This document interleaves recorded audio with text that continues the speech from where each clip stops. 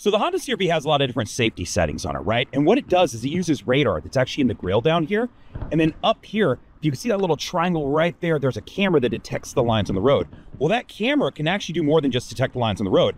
It can detect speed signs and throw them in the dash for you. And you can get alerts if you're going 3 or 5 or 10 over, but you got to set it up. So to set up traffic sign alerts, this one takes a couple steps, okay? So follow along here. We're going to go into vehicle settings. Now, when we get into vehicle settings, we want to go to a driver assist system setup. Now, the first one we're going to want to go to is down here. So let me find it for us. Traffic sign recognition display settings. You want to make sure that's turned on. It should be on, but if not, check it. Now, after you turn that feature on, there's one right below it. This is the recognition system, right?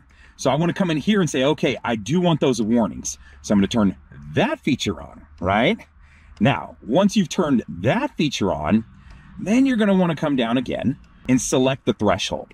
So from here, now you can pick, do I want to get that alert when I'm going 3 over? Do I want to go on 5 over? Or maybe I'm a little bit more daring and I want that alert when I'm going 10 over.